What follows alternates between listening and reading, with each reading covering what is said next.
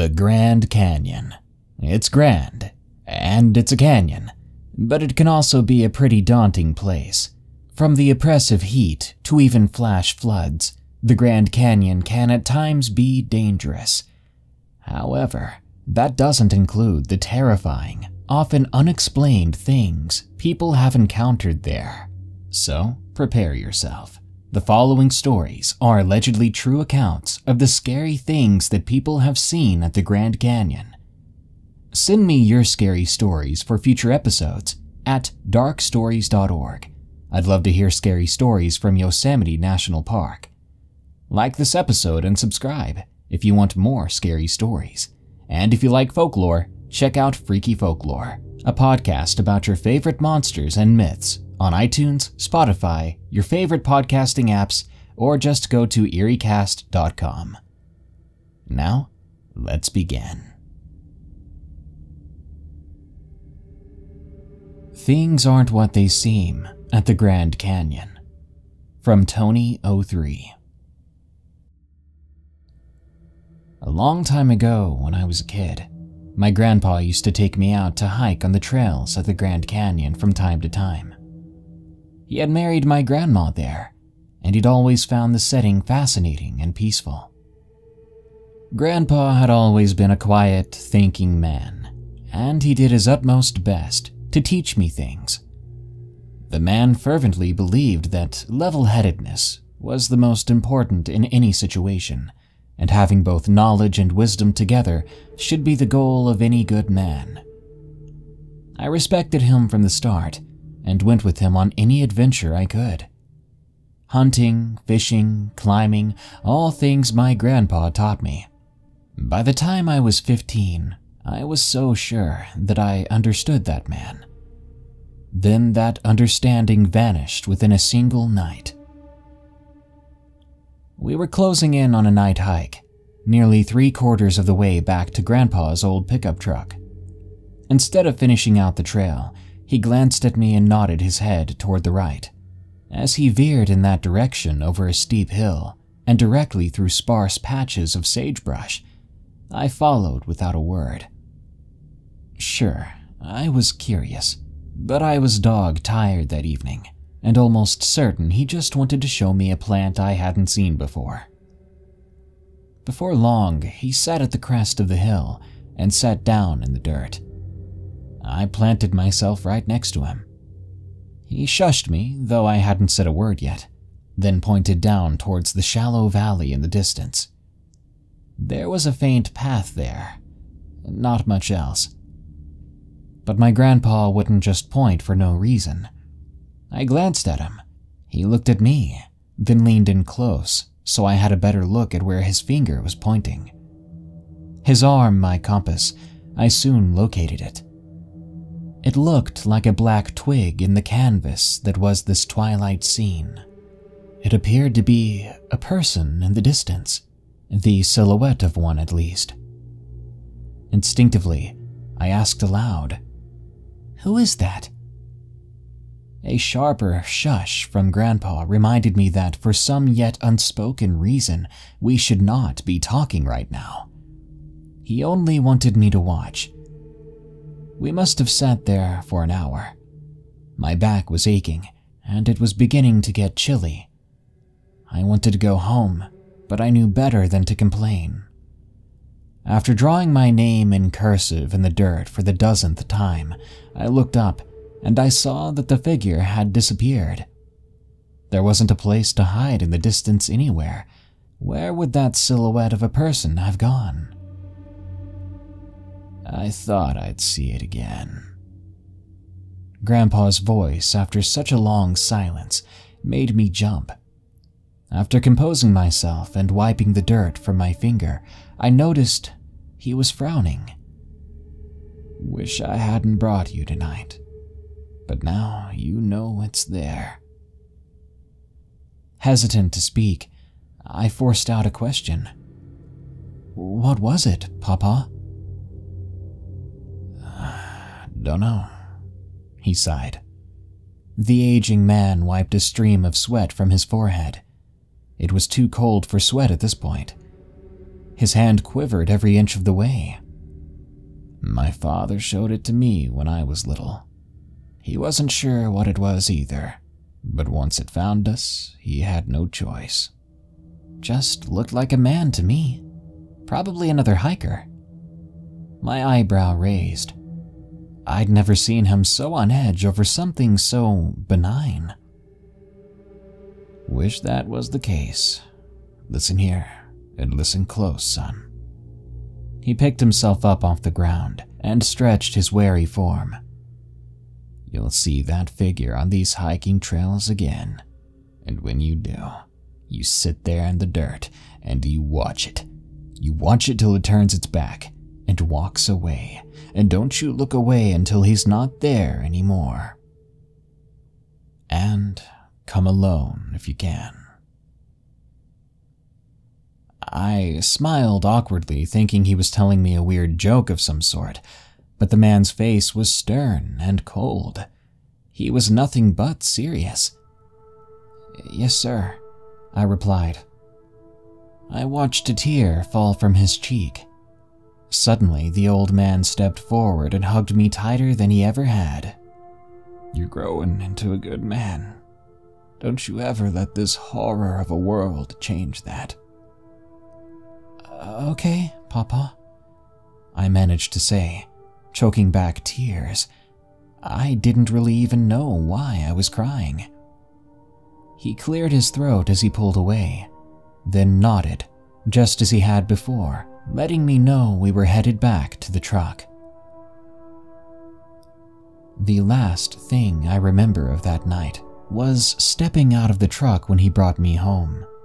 He said something to me just after saying goodnight.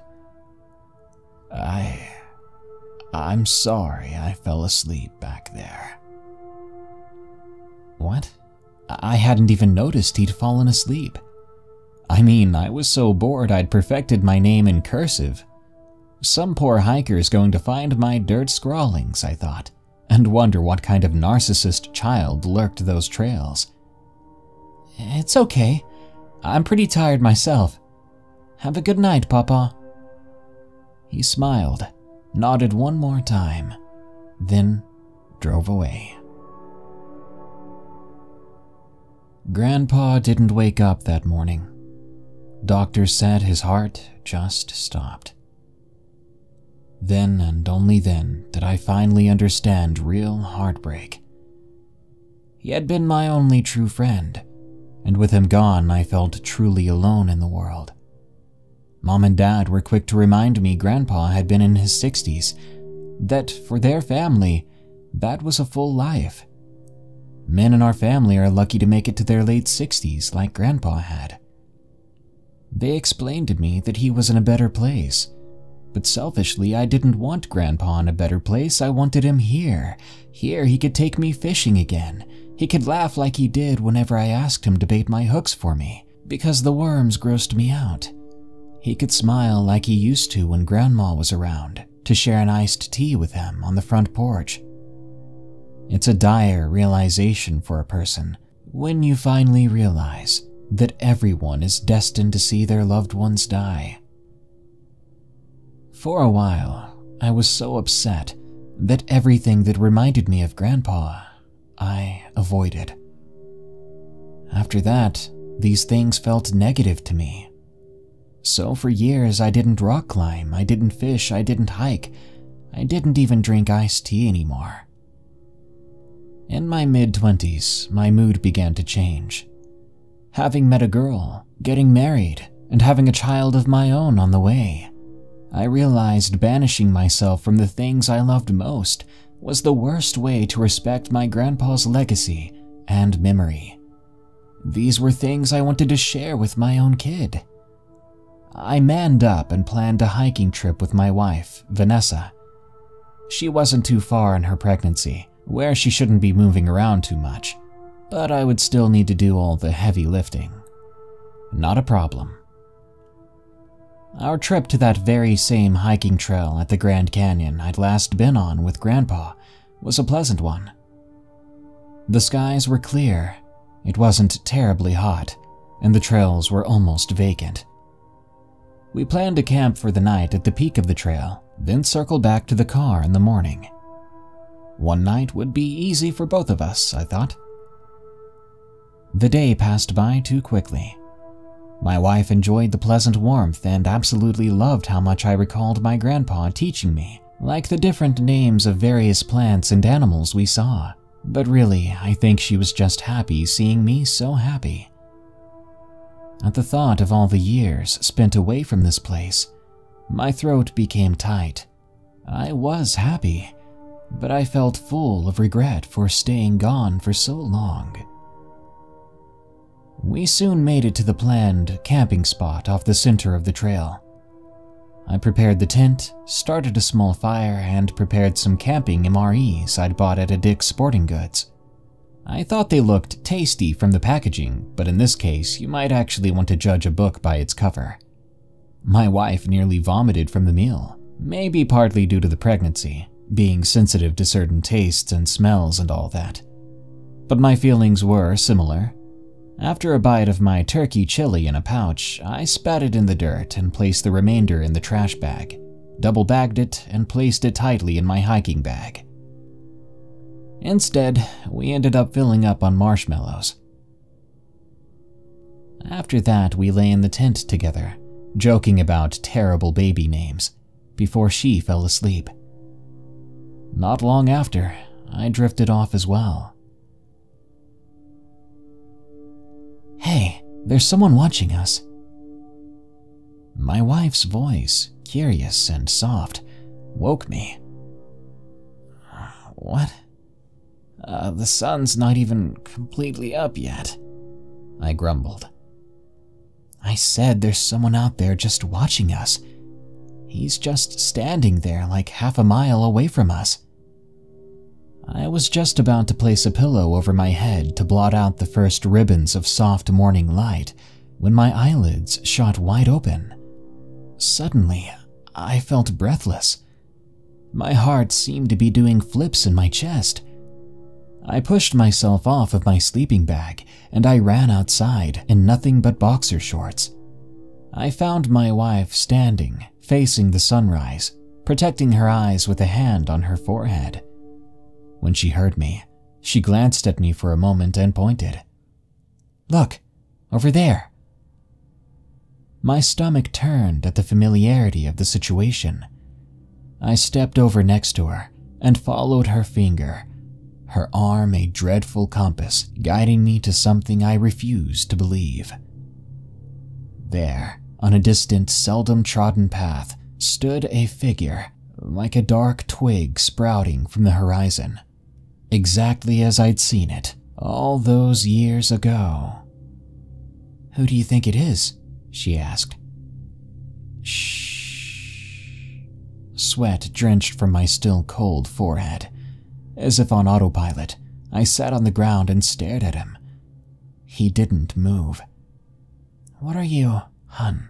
Sit and hush," I demanded impatiently, doing my best to not sound too disrespectful to my wife, who already appeared so confused.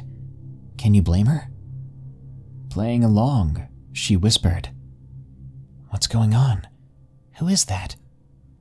I was horrified at the thought of saying too much. After all, I never did understand why Grandpa had wanted me to be so silent in front of this figure. So quickly, I thought of an answer that was short and to the point. One of the last things my grandpa ever saw. Somehow it worked. Vanessa remained silent, waiting there on the ground with me. I could tell she was calm and patient, but my insides felt like soup. With absolutely no idea as to why, I knew I had to listen to my grandpa's warnings. I sat there for 2 hours, staring at the figure, watching him, waiting for him, until finally he turned and began to walk away. I started to get up, but caught myself. I didn't take my eye off the figure until it faded right out of existence. It was as if it had never been there. I turned toward my wife. She was slumped over a bit, having fallen asleep at some point. Guess she was still tired too. As my heart slowed, I began to make sense of it all as best I could. I'm sorry I fell asleep, my grandpa had said to me. The last thing he ever said to me. It wasn't some random, needless apology. He had been sincere about it. He apologized. But for what? Because he fell asleep and stopped watching the figure. All while I had played in the dirt, not paying attention at all. With no one watching this figure, it had disappeared. But to where? Somehow I think my grandpa knew. I wholeheartedly believe that same figure came for him in the night and stole his breath away. And since I'd seen it, even as a child, it had now appeared to me again, and now my pregnant wife had seen it. The hike back to the car was the fastest hike I'd ever done, and easily the most stressful one. My mind reeled with questions. Would it return at any moment? Would it come back at a later time somewhere at our own home? What is the figure? On the drive back, I told my wife everything. Most importantly, I explained, if you ever see that figure again, stare at it until it's gone and do not look away. You see, I think that's the rule. If you see it in the distance, drop everything and stare until it disappears. Because if it disappears while you're not looking, it will come for you. After all, my grandpa's father had also never awakened from his slumber. I should have listened to my grandpa. I never should have come back, or I should have at least come alone. But I think both my grandpa and I didn't take this thing seriously until it was too late. I can't help but worry this will now carry on to our child that my wife carries. Grand Canyon Skeletal Figure, from J. Ion. My uncle and his wife decided to go on a tour of Western American states for their 15th wedding anniversary celebration. They first visited Hawaii, then Washington State, before going down south to Oregon, California, and then went eastward to Nevada, and finally Arizona. They of course visited the major landmarks and cities in each of those states, from Honolulu and the Volcanoes National Park, to Yosemite, Los Angeles, Death Valley, and Las Vegas. My uncle and aunt enjoyed every moment of their trip. Everything was going according to plan, except for a small incident that, to this day, my uncle and aunt do not see eye to eye on. My aunt outright rejected whatever my uncle said. While in Grand Canyon National Park, their tour guide took them to a narrow trail that was near the cliff edge of one of the glens, where they could see the flowing brook and its banks. My uncle walked about 25 meters ahead of my aunt, who was taking her own sweet time strolling at a leisurely pace, while taking pictures of everything around her. He was practically alone on the trail, as the people who walked ahead of him were at least 15 meters away.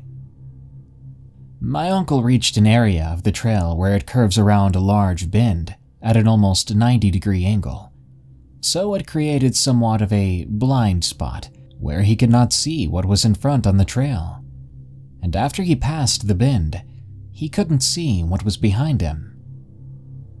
He stood by the bend to wait for his wife. As she was taking a while to get to him, he started looking around the canyon. When he looked at the flowing brook at the bottom of where he stood, he noticed something walking from behind the bend on the bank of the brook. He was shocked to see a very tall human skeleton walking into plain sight. It was an off-white complete set of a fully grown adult skeleton, with absolutely no flesh nor skin. Even the eye sockets were completely hollow. My uncle said he could see what was behind the skeleton through the gap between its ribs and pelvis. My uncle began yelling for his wife to come and look. As my aunt was still some distance away, and the trail was narrow and near a cliff edge, she could not just run towards him. He frantically turned his head to yell at her to hurry up, and turned his head back to where he saw the skeleton, and it was gone. There was no trace of it, not even footprints, nothing to indicate its existence. When my aunt finally caught up to him, she nervously asked what happened, thinking that my uncle was in an emergency. He stared with wide eyes while pointing at the spot where he saw the skeleton just moments earlier. He yelled over and over again that there was a skeleton there, a real skeleton walking by itself, a human skeleton. My aunt was flabbergasted. She told him that he might be suffering from heat stroke, and imagining the skeletal remains of animals being reanimated as a result. My uncle repeatedly insisted that he saw what he saw, but my aunt rebutted by saying she was very certain that she saw nothing out of the ordinary along the trail, and was sure my uncle was experiencing symptoms of heat stroke, dehydration, or exhaustion. After some time arguing back and forth, my aunt decided to drag my uncle to a meeting point at the end of the trail, where she asked their tour guide to provide some first aid to my uncle for heat stroke and dehydration. While the tour guide checked for injuries, my uncle told the tour guide what he saw. The tour guide very sympathetically replied that my uncle is not the only visitor who has experienced something unusual in the Grand Canyon. The tour guide explained that ever since the Grand Canyon was open to public visits, there have been reports of strange sightings and unexplainable encounters. Some people attribute the strange happenings to UFOs. Some believe that the ethnic cleansing of Native Americans by European settlers left an indelible mark on the land, while some think that the Grand Canyon is the location of an interdimensional doorway, or that it is the chosen home of supernatural beings on account of its remote location, population scarcity, and extreme climate. When my uncle and aunt returned home from their trip, my uncle told relatives about what he saw, which my aunt will always counter with logical explanations. This has always been a point of contention for them, because my uncle and aunt rarely argue, and they're the most loving married couple most people know. To this day, after their 30th anniversary, my uncle and aunt still bicker about what happened in the Grand Canyon. My uncle even suggested that, for their 35th wedding anniversary celebration, they should go to the Grand Canyon a second time, in hopes that my aunt might catch a glimpse of the supernatural herself. Creeper at the Grand Canyon, from Matthew. If you have a weak stomach, or other problems like that, I suggest you avoid this story. It all started back in May of 2005. I was about 8 years old when this occurred. My brothers, my dad, and I were on our way to New Mexico for one of my dad's work meetings. We decided to stop by the Grand Canyon along the way for some lunch. When we got out of the car, my stupid little brothers decided to run off and go explore. My dad told me to go chase them down and bring them back to eat some lunch, so I did. I began yelling their names out, but they wouldn't respond. I walked for a while, probably 5 minutes, looking for them, when I came across this sketchy-looking trailer. I didn't go over towards it because of how disgusting it looked. Then finally I saw my two little brothers, J and E. They both came running up to me, telling me that they saw something hiding under some sage. So, being the big brother, I looked around the area but saw nothing.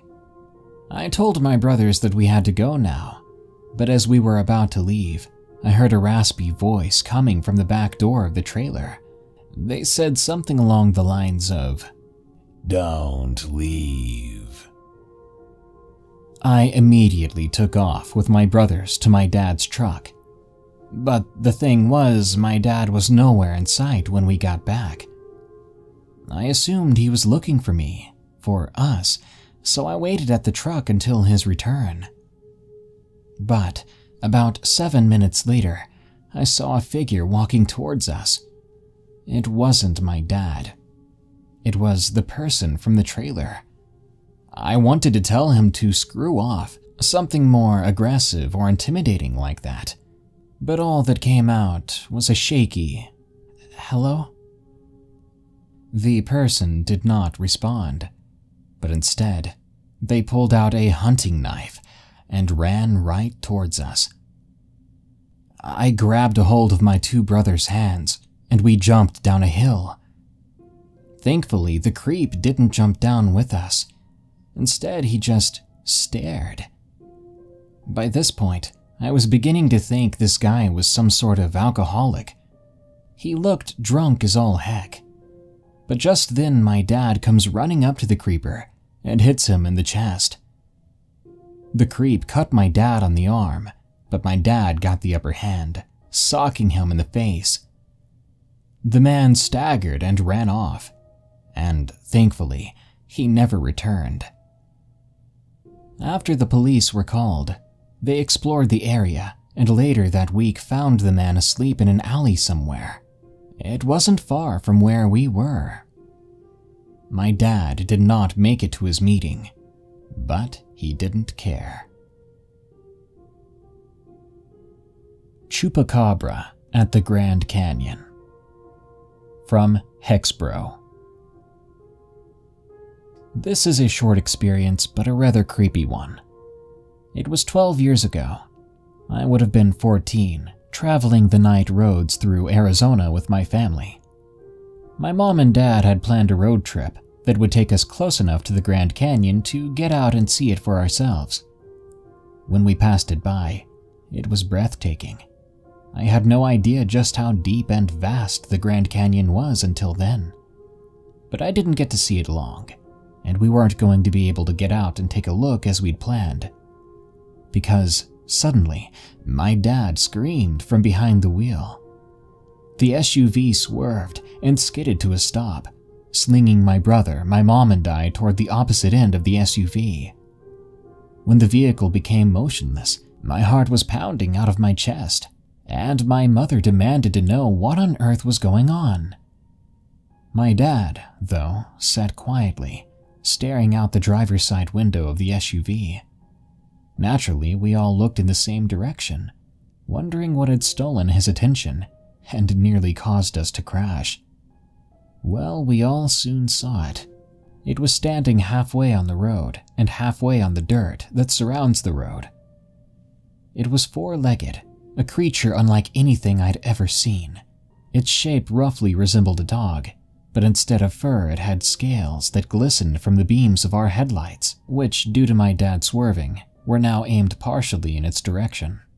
Its mouth reminded me of a dog's as well, a long, thin maw. But there were visible teeth protruding from the sides, especially two unnaturally long ones at the front. Just looking at those fangs made me shudder. And the color of the thing was terrifying too. Had our headlights not been on it now, or had the creature been standing in the middle of the desert, we never would have seen it. It was the color of the dirt, that reddish-brown color, built perfectly to hunt in this environment. The creature was obviously startled as much as we were. The thing's chest was heaving as it breathed heavily. It stared at us. No other part of it was moving except its chest, as if it was hoping to still be hidden. Nope, we could see it full and well. After a momentary staring contest, the creature half scurried and half galloped into the rocks and desert in the opposite direction. When I saw it retract from the road, chills ran up my spine, because it almost entirely disappeared to my eyes, almost. We collected ourselves as Dad rushed us out of there into the nearest hotel we could find. There we discussed what happened and even laughed about it.